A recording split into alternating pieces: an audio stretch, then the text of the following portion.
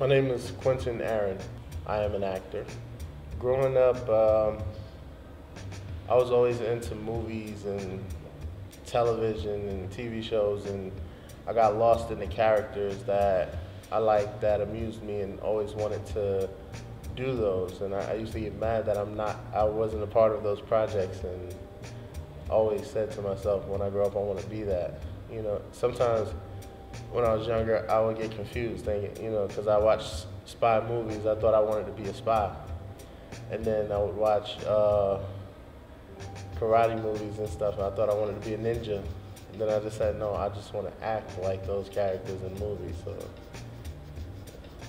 living out my dream. I think growing up, I was inspired by definitely people like Denzel. And it's funny, I was inspired by a lot of different people because I watched a lot of different movies. Growing up, I watched everything. John Travolta, to this day, is still one of my favorite actors. I love all the stuff he's done. Morgan Freeman's a great, I met him a couple times and he's just awesome. I want to work with him. I get inspired by a lot of people and just people that do the kind of roles that I want to do. I feel like I tend to think outside of the box a lot just because I'm a big black guy. I would like to do a role that, I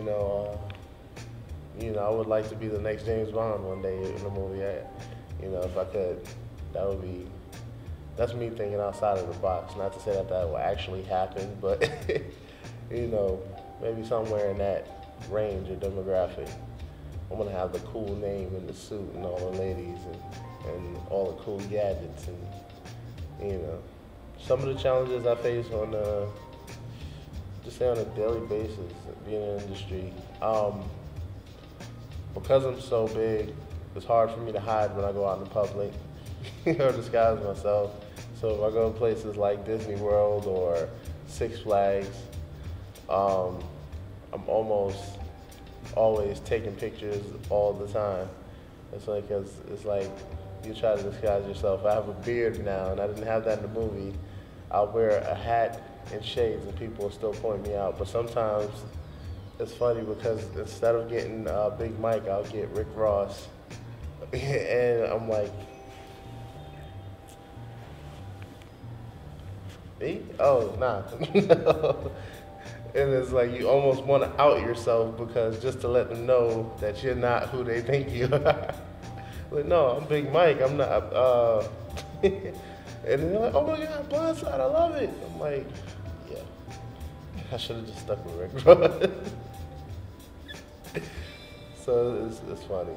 I am currently producing my first feature film, and it is a Christmas movie. It's very faith-based, but it has like a darker element to it than the regular Hallmark type movies, even though it could still be played on Hallmark. It's called My Last Christmas, and it's about a young girl who's dying of a specific type of bone marrow cancer. And there's a lot to the story that I have to read the script again, but there's also I can't give away a lot, but I play an older gentleman in the story, but I'm also a homeless gentleman, so, which is the reason why I'm growing out the beard, to look a little scruffy and, a little unneat.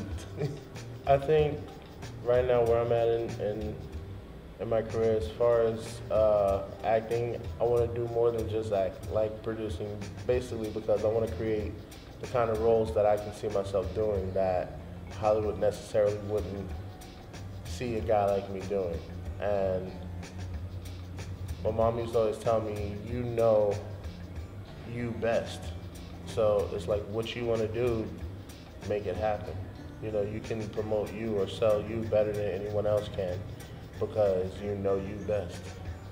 And for that reason is why I started developing and creating a lot of my own projects. I have 3 projects in development that I'm creating my own.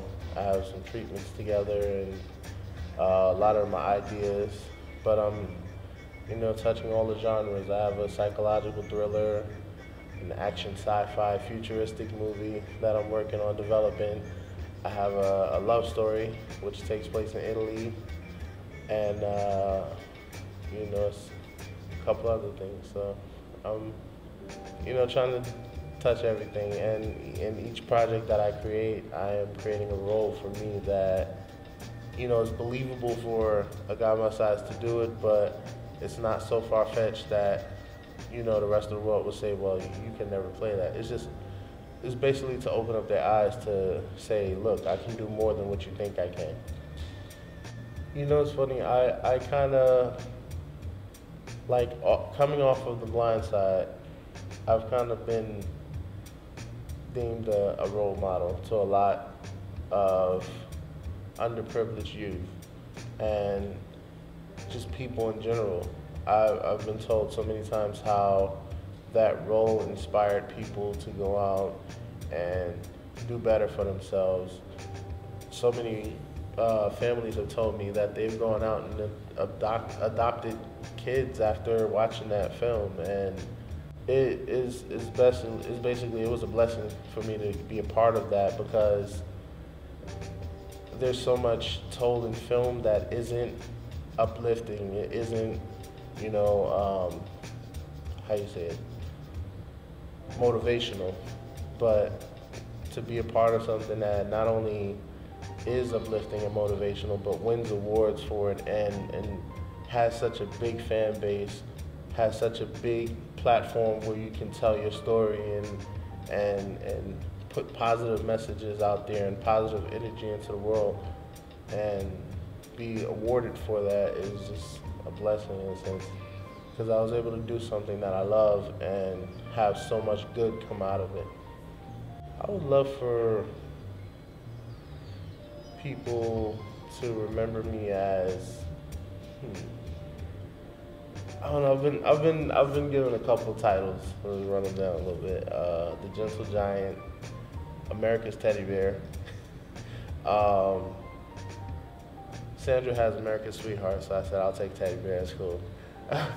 But I just want to be remembered as a good guy, who inspired a lot of people to do good in spite of all the bad in the world, and someone who everyone who don't know the path to take can look and kind of come to me as a guide for which direction to go in their life, and kind of like be that forefront to lead them on the right path. Well, I just finished a feature film called 1982, starring Hill Harper, Bokeem Woodbine, Lala, Sharon Leal, and myself. Well, I worked on it for like 2 days, but it was cool. It was a real intense couple days. We shot out in Philly, and the director, Tommy Oliver, is basically a movie about his life growing up. I believe Hill Harper plays his father or something, and I play one of Hill's friends from back in the day who has gotten out of the game and now owns a pawn shop, and he's trying to be on the up and up and straight and narrow. And he kind of feels like compelled to back his boy up when he finds out that he's getting in trouble with the wrong crowd. He's some scary dudes, but he's at the same time, he's like, they go back 15 years, so if he's gonna walk into the lion's den, he's right there beside him. So that's my character in that movie. It was a pretty cool, movie. I was born in '84 in the Bronx. This was 82 in Philly, so I got to see a little bit of, what I missed for a couple of years. I am actually looking for writers, hopefully to connect and build with. Writers that write with heart and open minds, and have that unpredictable element. I don't like for any of my stories to be predictable. Like, if someone can look at the first 5 minutes of your movie and predict the ending, I didn't do my job. You know, I want people to keep on guessing, and then I want them to almost be like, oh, this is gonna happen, and then when they see that didn't happen, but whatever did happen, kind of caught them like, oh man, that was crazy. I never seen that. That's how I'm doing my job. So it's like I like to be unpredictable, and always captivate. So those are the kind of writers I'm looking for.